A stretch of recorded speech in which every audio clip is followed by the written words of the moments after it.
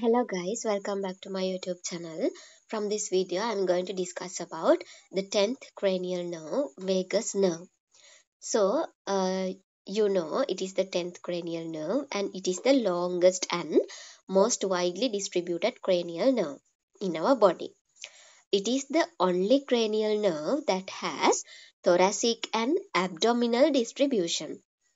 And the vagus nerve carries the cranial part of accessory nerve inside it for the distribution as well. Actually, this vagus nerve is a mixed nerve which consists motor part and sensory part. This contains two sensory ganglia, superior or jugular and inferior or nodosum on its trunk. So, first we will look at what are the nuclei of origin of this vagus nerve. First nuclei is, there are four types of nuclei which give rise to origin of this vagus nerve. And the first nuclei is the nucleus of ambiguous. Actually, it lies deep to the medulla oblongata and it supplies the striated muscles developed from fourth and sixth pharyngeal arches and also supplies a striated muscle of upper third of the esophagus. This is the dorsal vagal nucleus and this is the nucleus of ambiguous. This is a spinal trigeminal nucleus and solitary nucleus.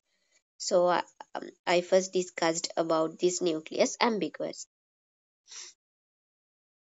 Then the second one is dorsal nucleus of vagus. This one and it lies below the floor of the fourth ventricle in the vagal trigone and it is a mixed nucleus. And it supplies both visceromotor and secretomotor functions and also viscerosensory functions. Then the third nucleus is the nucleus of tractus solitarius, this one, and it receives afferent gustatory fibers from vallecula of oropharynx and epiglottis. It is a sensory nucleus. Then finally, you have the spinal nucleus of trigeminal nerve and it receives cutaneous sensations from the external ear carried through auricular branch of vagus nerve. Those are the four types of nuclei which gives origin to this vagus nerve.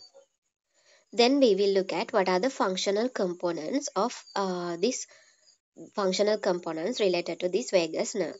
This is the spinal nucleus of trigeminal nerve. This is the nucleus of tractus solitarius, dorsal nucleus of vagus, and nucleus of ambiguous here. Then when we look at into functional components, the branchial efferent or special visceral efferent fibers. These are the special visceral efferent fibers and they arising from this nucleus ambiguous and supplies the palatal muscles except tensor palati muscle and pharyngeus muscles except stylopharyngeus muscle and laryngeal muscles. Then the next type is general visceral efferent fibers. They arise in dorsal nucleus of vagus and for supply of the myocardium and smooth muscles as well as glands of the digestive tract as well and also the glands in the respiratory tract.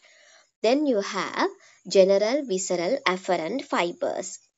These are the general visceral afferent fibers and those fibers bring visceral sensations via the processes of inferior ganglion to the nucleus of tractus solitarius as well as to the dorsal nucleus.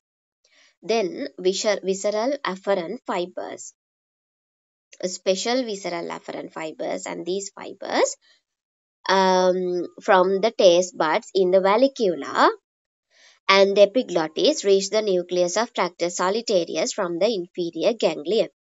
Finally, there are general somatic afferent fibers. Those general somatic afferent fibers coming from external ear reach the spinal nucleus of trigeminal nerve. Those are the functional components related to this vagus nerve. So there are 5 functional components. Somatic visceral efferent fibers, then general visceral efferent fibers, then the general visceral afferent fibers, special visceral afferent fibers, and general somatic afferent fibers.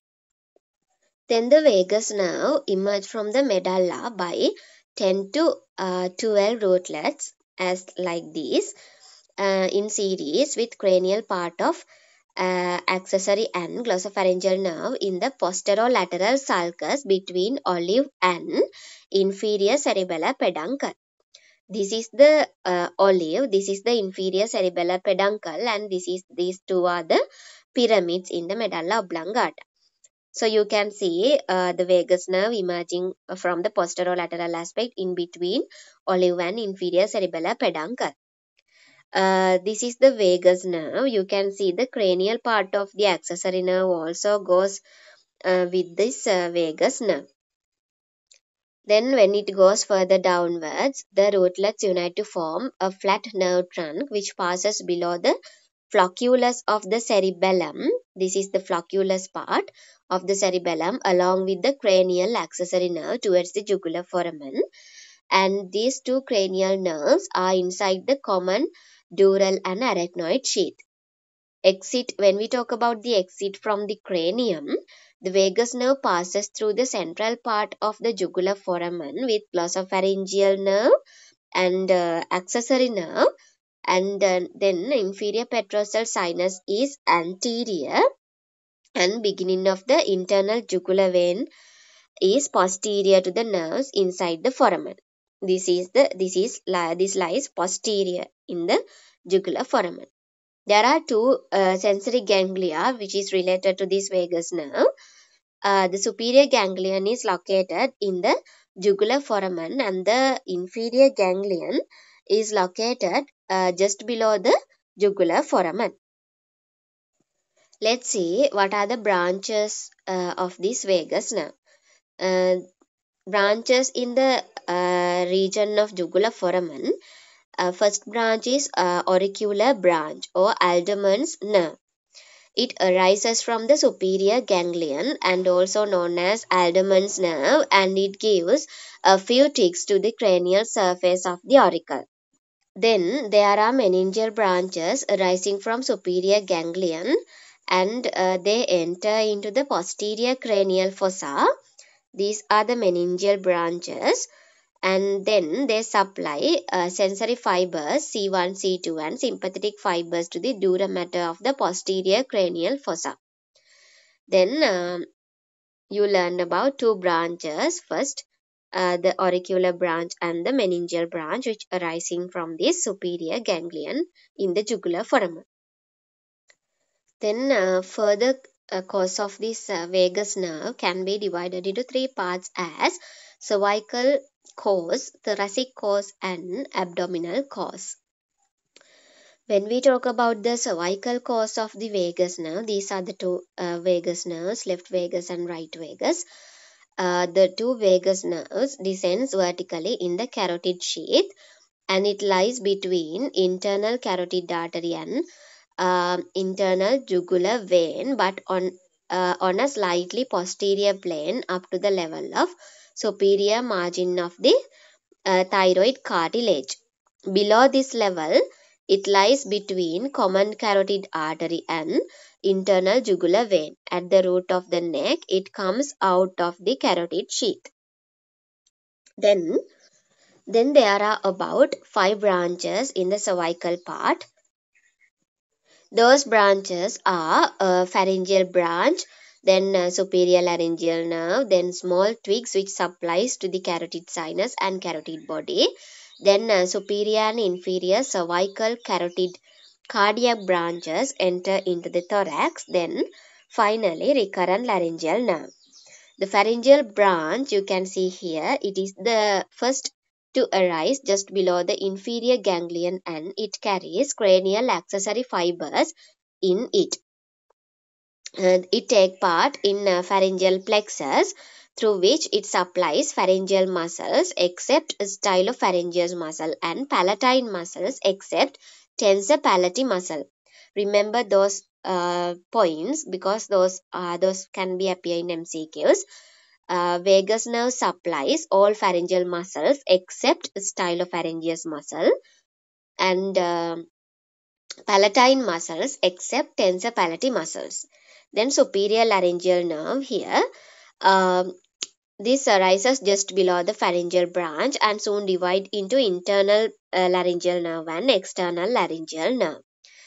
External laryngeal nerve supplies cricothyroid and inferior constrictor muscles. Internal laryngeal nerve is the sensory to mucosa of the larynx above the vocal cords. Then there are small twigs here to the carotid body and carotid sinus.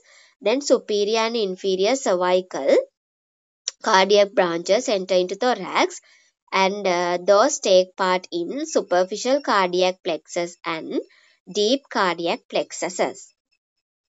Then the recurrent laryngeal nerves. The right recurrent laryngeal nerve originates from the right vagus anterior to the first part of the subclavian artery and it winds around the artery to occupy the groove between trachea and esophagus on the right side. And its relation to inferior thyroid artery is surgically important. And the recurrent laryngeal nerve supplies all intrinsic laryngeal muscles except cricothyroid muscle. Then it sends motor twigs to the inferior constrictor muscle as well as cardiac filaments to the deep cardiac plexus. It is sensory to laryngeal mucosa below the vocal cords. Then the cause in the thoracic region. Vagus nerve enter the thorax by passing through the thoracic inlet and the right vagus nerve causes in front of the first part of the subclavian artery and behind the internal jugular vein. Left vagus nerve enters into the thorax between left subclavian and left common carotid arteries but behind the left brachiocephalic vein. The cause of the right vagus nerve in thorax. In the superior mediastinum, right vagus nerve passes downwards posterior to the right brachiocephalic vein and superior vena cava and in contact with the right surface of the trachea to enter into the posterior mediastinum. The nerve passes behind the right principal bronchus and reaches posterior aspect of the hilum of the right lung and then it forms pulmonary plexus. Then branches of the right vagus nerve in the thorax. Myocardium is supplied through deep cardiac plexus. Lung, trachea, bronchial tree are supplied through pulmonary plexuses and esophagus through the esophageal plexus. So it supplies aortic bodies on the arch of aorta.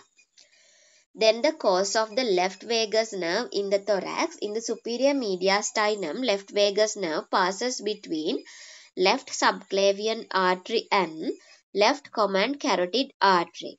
Here, it is crossed anteriorly from lateral to medial side by the left phrenic nerve and it is in relation to the left surface of the arch of the aorta. At the posterior aspect of the hilum, the left lung and the vagus nerve divided into branches from the which forms left posterior pulmonary plexus along the sympathetic fibers from upper thoracic ganglia and then esophageal plexuses.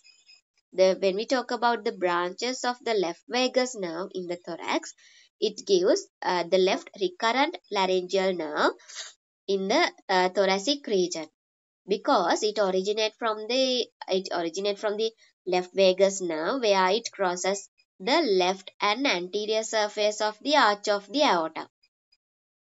But here in the right side, it goes around the subclavian artery. But here it goes around the arch of the aorta. Here is the left recurrent laryngeal nerve, and then it is It ascends in relation to right and posterior surface of the arch of the aorta to lie in a groove between trachea and esophagus on the left side. And it is liable for damage in the thorax if compressed by aneurysm of aorta or enlarged left atrium or bronchogenic carcinoma. Its distribution in the neck is similar to that of right recurrent laryngeal nerve, as here it goes between trachea and esophagus. This vagus nerve has an abdominal course as well. The anterior trunk contains mostly the fibers coming from the left vagus nerve, and posterior trunk contains fibers coming from the right vagus nerve.